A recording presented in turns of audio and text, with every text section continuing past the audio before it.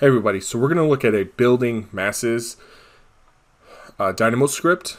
This is like an introduction to the actual script that will automate everything. This script, there's two manual processes. One's faster than the other one. But I'm going to show you that because I think it'll give you an idea of the other script because there's a lot more involved with it. And so I'm going to show you the script real quick. So there's two parts. There's this one, this part up here, and then there's this part down here. And we'll freeze one part and run the other one, and then vice versa. But essentially, this one up here requires you to draw the lines of the building, whereas this one down here requires you to just place a room and then place some room separation lines. And so I'll just jump back into the Revit file and show you.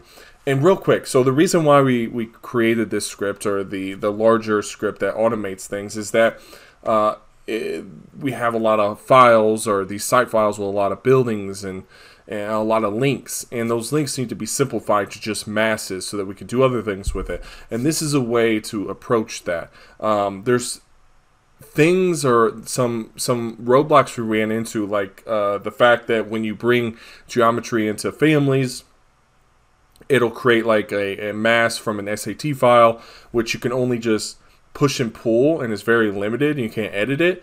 So in the later script, I'll show you actually how to create a native extrusion in a family, but this is just a basic look at some of those steps. So anyways, we have a variety of different buildings here, and I guess we'll just start off by looking at the first one. So this one requires create room by model line. So we'll select model lines, and then what it'll do is just filter out based off of your selection and figure out where the model lines are, and then that'll create, or we'll get the curves from that.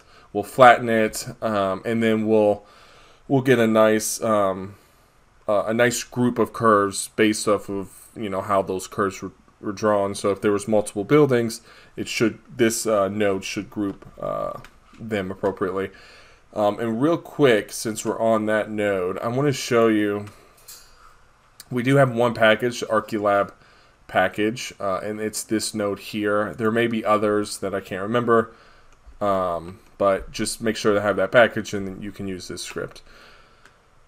So this list count here, all we're doing there is figuring out if there's multiple groups, and if there is, that'll tie into this if statement over here, which all that does is determines what the solid geometry is. Because if it is multiple buildings, then we'll need to do solid by union to join that into one solid, which we'll bring into this family. Because if we don't, what will happen is it'll go through and it'll create a family for the first building maybe in that link, and then go to the next one, and then whatever the last one is the latest family in your project, and you're missing all the other buildings inside that link. And so this will go in after it groups the curves, it'll join it as a polycurve.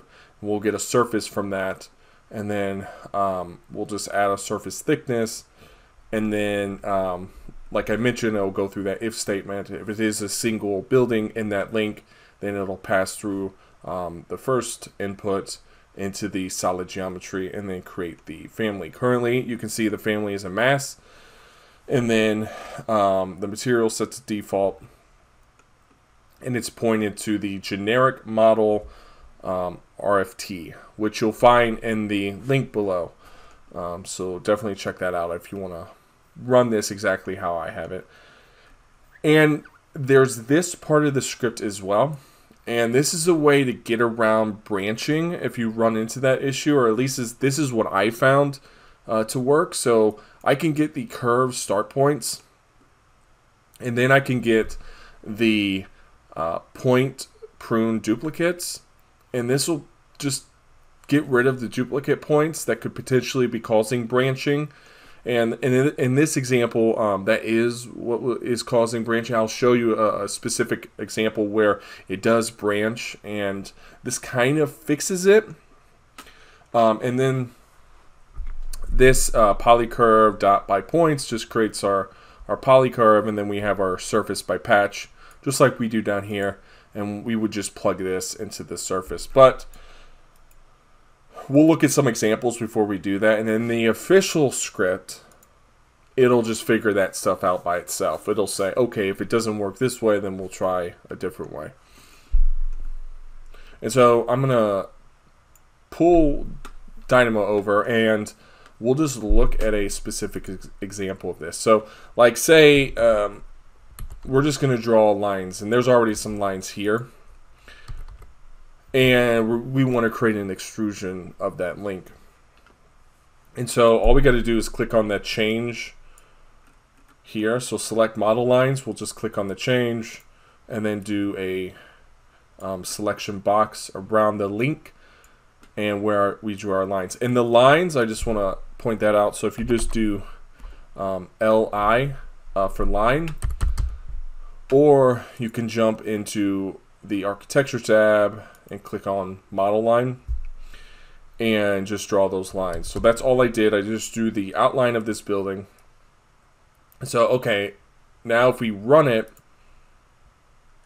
what it'll do is it'll go through, create the geometry, and you can see it had no problem with that. There was no branching, so it passed through everything.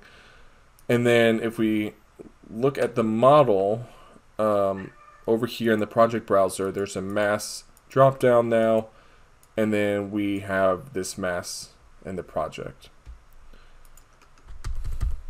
Now, getting a insertion point, so that family, the insertion point is always down. It's the furthest in the X direction. So the geometry itself, so in this case, this is our geometry. So it's whatever the geometry is, it's the furthest in the Y direction, and then the furthest in the X direction of the point, or of the geometry, and it's the negative X direction, and the negative Y direction is the and then if you can figure that out, you can figure out the insertion point. In this case, we aren't placing it automatically, but that will happen in the full script. So we'll dive into that. But for now, this brings it into the project browser. You can drag it into the project and place it wherever. And so now let's look at the other workflow real quick. And this one's pretty simple, and we'll freeze this, and we'll come back to this in a second. And we'll unfreeze this one, and I'll show you real quick how this is. This is kind of what this needs. So it needs a room as an input, and to get this room, we'll need to make sure that the Revit link is set to room bounding. So just select on the link, go to room bounding. If you're using this example file, you can just it should be set to that already. So room bounding is checked, and then we would draw some room separation lines, which on the architecture tab, on the architecture tab, on the room and area panel, you'll find room separator, and just click on that, and then you can draw your room separation lines. And then with those placed and the link set to room bounding, we can place the room. And then with that placed, we can just get the geometry of that room, and then do the inverse of that onto another piece of geometry. And to show you that, we have this node that requires the room. Currently, it's already got the room selected. It'll get the element geometry, which is that room, and then it does a geometry bounding box, and then to a cuboid, so that makes a solid, and then it just does solid.difference. So it reverses it, and then you have the opposite solid, pretty much, of that room. Now, if we just run this, we can see the geometry pop up in the background. So there's the geometry. And now if we pull that over and then look at room mass, we can pull that in, and you can see it lines up. Now, a real quick look at branching, and then I want to show you, well, first, let me show you this one. So essentially, this would be like having two buildings on one site, so you trace over both of them, or two buildings in like one link. And so if I bring this over, we can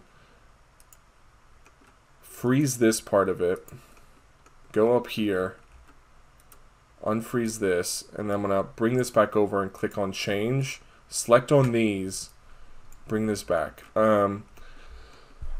The only thing that this really does when we have two separate groups of curves is this here will check the count pretty much, and it'll figure out, okay, we have two curves or two groups of curves. If that's the case, then it won't equal 1.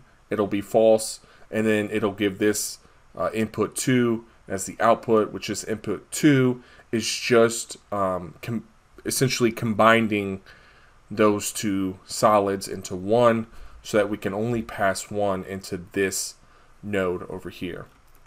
And so I'll go ahead and run this. It'll replace that original family since I didn't rename it. So if we go back here, you can see the outline of the building, and if we click on this, you can see the building. So one more thing I want to show you is branching, and what we'll do is just select those curves or lines. I'm not going to change anything. I'll just show you what happens when it errors out. So you can see our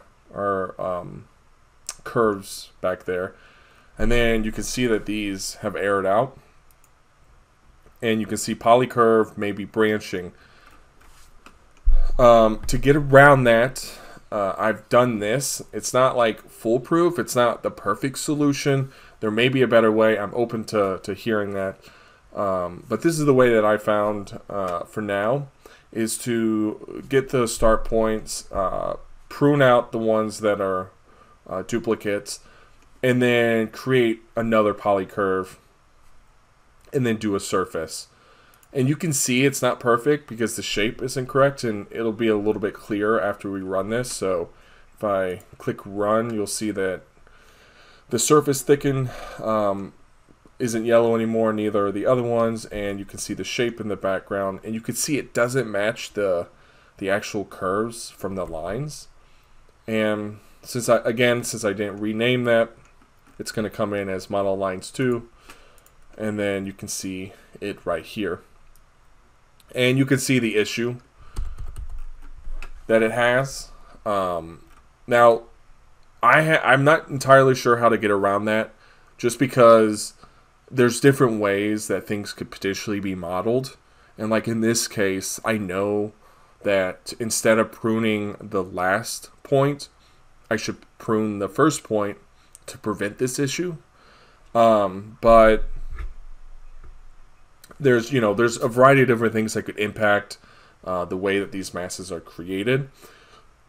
We'll dive into ways to get around that in the full script, but for now I think this is a good look at some of the possibilities with this script and some of the different methods on handling the geometry.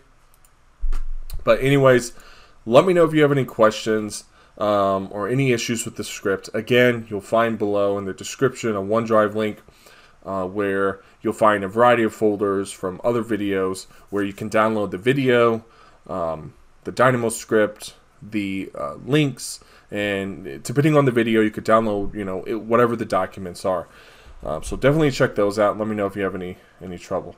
But anyways, I appreciate you guys watching, and I'll see you in the next one.